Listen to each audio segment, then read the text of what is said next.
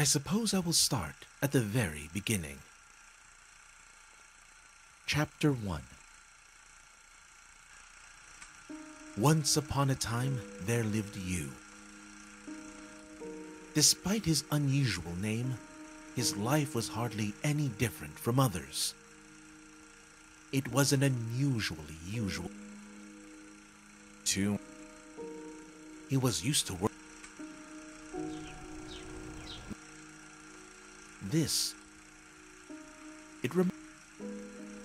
His room, having got. He walked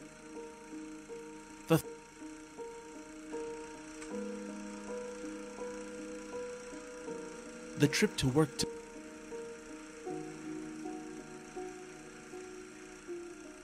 his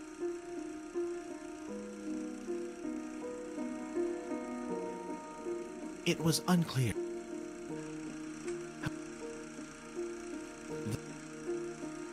You just like deja vu. Before the last you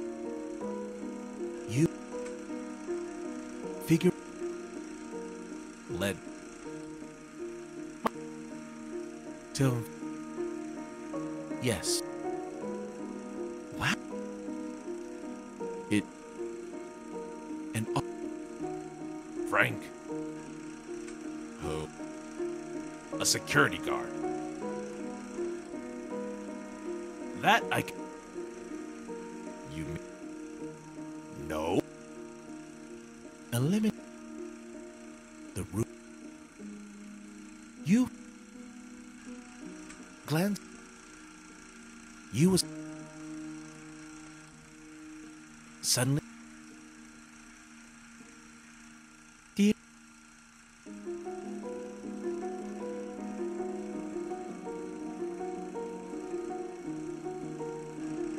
Another. The null.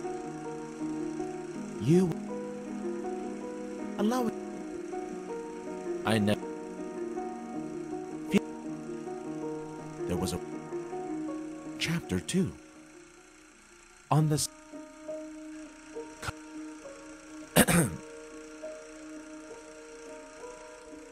Let's continue.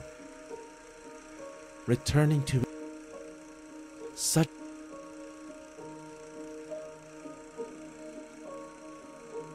Give it.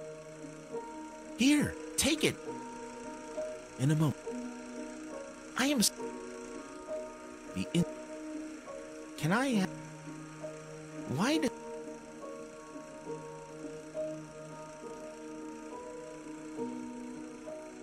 Frowning. The office phone.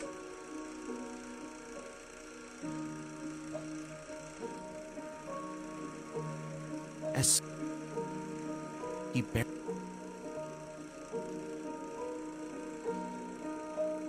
the ring. You in holding onto the ring. He ran. Go to. He did not.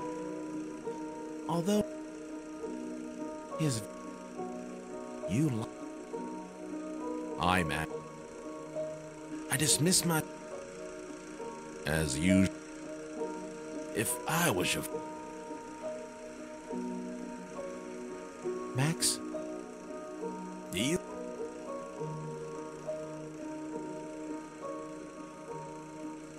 They let me go.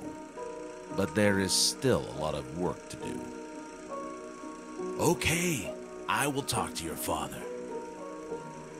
Don't you dare.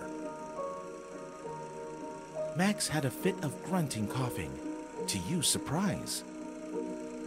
Max tried to hide it very hard, but Yu noticed blood on his palms, which he quickly hid in his pocket. Yu decided to play along with his old friend, pretending that the latter had not given his secret away. Max tried to quietly wipe the traces of blood with a handkerchief, the corner of which was still visible from the. The handkerchief was way too familiar. It was Darina's handkerchief.